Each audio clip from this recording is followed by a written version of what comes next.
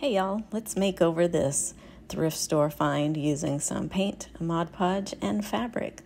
First up, I'm going to paint the border using a color that matches the fabric I plan to use in the center of my wall decor.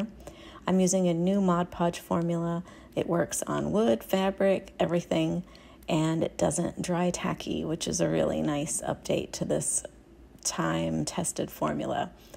So I covered up the center of the board with a generous amount of the Mod Podge, and then I've pre-cut my fabric piece to fit in the center, and I'm using like a squeegee type tool to squeeze out the excess Mod Podge and to get all the air bubbles out.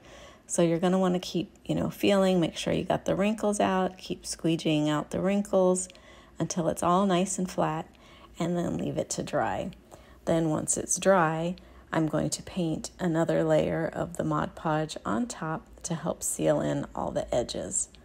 I'm using a matte formula because I want to keep that fabric look. I don't want it to have a glossy finish, and the matte dried beautifully. You really can't even tell that there's any glue on top of this fabric after it dries.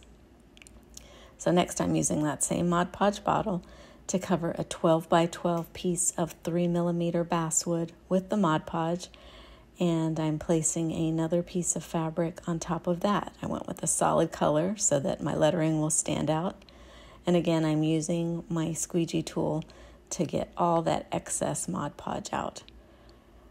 I wasn't sure if this was going to work because next I'm taking it to my xTool laser cutter.